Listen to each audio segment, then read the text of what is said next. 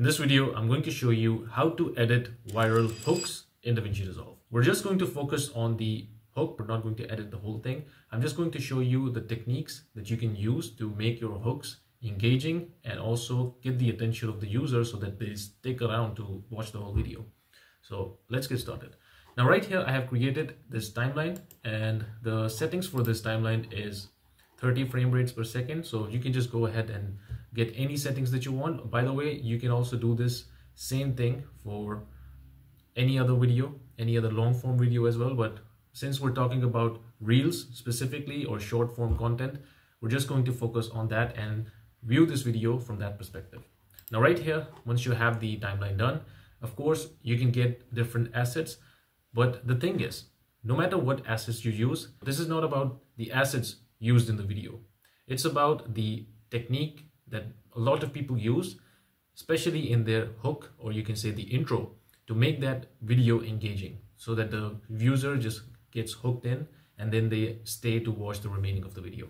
But the only thing is, this is not going to teach you how to retain attention later on in the video. This is just so that you can get the user in after they watch the, let's say, first 3 seconds of your video, or let's say 5 seconds of the video. For this one, the process is simple. All you need is relevant images that are related to what's being talked about in the video. So for example, I have these images, and the video was about talking about, just short form videos. So this was just a reel I did, and I was just talking about short form videos. So I wanted to show that. I wanted to show content. So what I did was I went ahead and downloaded these images for different content creators, and I'm just going to use them to get that click effect, that rapid click effect. And that's what we're going to do in this video. But of course, feel free to use any images that you want. The main thing that you need to focus on is the process. Okay, so the first thing that we're going to do is we're going to go over to the effects. And in the generators, let's go ahead and drag in this solid color. And I'm just going to change the color to something like this. And let's go back to the media pool. So now I'm just going to go over to 20 frames. So right here, we're just going to keep this very short. So let's just go maybe, let's say 25 frames or something. Or let's just go with 24 frames. So the main thing to note is to keep it short. But this is going to be a very good length for this intro, because the thing is that if you make it too long, then it's just gonna get too much. And if you make it a little short, it's not gonna look good. So this is the perfect spot that I found when I was editing this. So right now, just change your length of the solid background to 24 frames right here. And now we're going to go over to effects, drag in the fusion composition, and let's cut this right here. All right, and now we're going to break this down into 4 frames. So we're going to create different fusion compositions depending on the images. So right now I just have 6 images. Yeah, so I'm going to make 6 different fusion compositions. So I'm going to start from right here at the beginning. Let's move 4 frames ahead and just reduce this. And now let me just show you that if we make some copies. So for example, right here, so we have 6 copies, as you can see right here. And now you can see the frame that we selected. So 24 frames, this was perfect for this sort of a sequence, image sequence, because it divides it perfectly. So right now I'm just going to delete these ones for now, and let's right click and open in Fusion page, drag in a background and connect this with the media out. And now let's drag in this rectangle mask and connect this with the background. And also let's change the corner radius to, let's say 0.2 or 0.3. So actually let's keep this at 0.2. And for the length, let's keep this at 0.7 and the height at 0.8. So just like this. And now what we need to do is we can go ahead and change the background color. So we're going to have a different background color and also a different image that we're going to select from this section right here, from our media images. And we're just going to make different images and different background for each fusion composition that we're going to create. But we're going to just use this composition, this one composition, and we're just going to copy this. So right now, let me just go back to the timeline, and I've already made this. So this is just so that I can select the background colors. So right now, this background color, let me just select this. All right, so let me just go ahead and change the background color to this color code.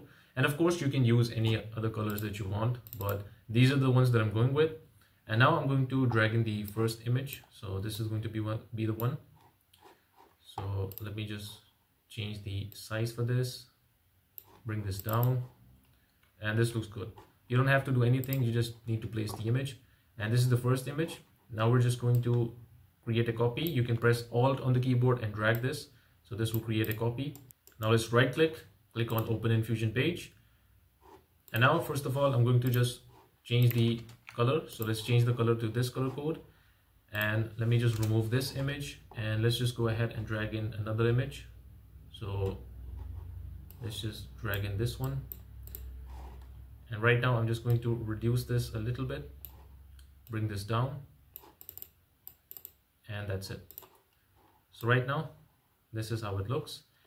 And again, I'm just going to copy this, and this is just the same process. I'm just going to repeat the same process that I just did. So I'm just going to quickly do this now, but you get the point, right? You just need to change the background color for each of them and also the image. So let's just quickly do that. All right, so I went ahead and I added all these images, changed the background. So right now, if I play this, this is how it looks. And now what we need to do is we need to just combine this, all of this into one single clip. But before we do that, let's also go ahead and add our sound effects, because later on it will be quite difficult to locate where to add it. So right now, wherever we have a image coming in, we're just going to add in this sound effect. So camera shutter click, you can use that. Any camera click sound effect you can use. There you go. And also one other thing is to just lower this a little bit, because it depends on your voiceover as well, or your footage, the background footage, or the talking head video, whatever is going on in the background. And now we can combine this into a compound clip. So what we can do is we can select all of these, select all of them, right click and click on new compound clip. Let's just call this intro or intro sequence, whatever you want to call this. And now if we right click and go over to Open in Fusion Page, or actually you don't really need to go over to the Fusion page. You can do this, what I'm about to show you, you can also do it from the transform. So right here, actually right here at the very end at 24, let's go ahead, create a keyframe at zoom, and let's go over at 0, or you can say the beginning, and let's just increase this so that this covers the whole screen. So if you play this, this is how it looks.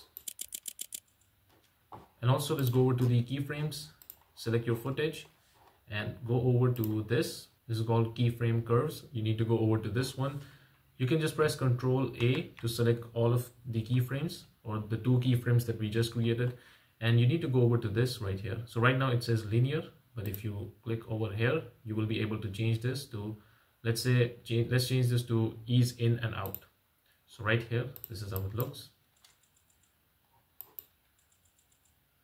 So yeah. So yeah, this is how it looks, but of course you can go ahead and change this even further. So yeah, this curve right here, I just changed this, and this looks a little bit more good, more better. All right, so we have the main thing done, we have the animation done, and now all we need to do is just add in a riser effect as well. So over here in my assets, I also have this metallic riser. You can just go ahead and use any riser as well. Let me just go ahead and make sure that this comes in right here. All right, so this is okay, and we can just make sure that this is covering the whole thing. So you see, so this is a nice intro, especially if you're going for motion graphics in the beginning. And of course, like, you need to lower the volume of the riser as well, depending on the footage. You need to balance it, but this works for me. This is one of the techniques that I found very useful, especially if you're working with motion graphics in your videos. So I hope you found this video useful, and I will see you in the next one.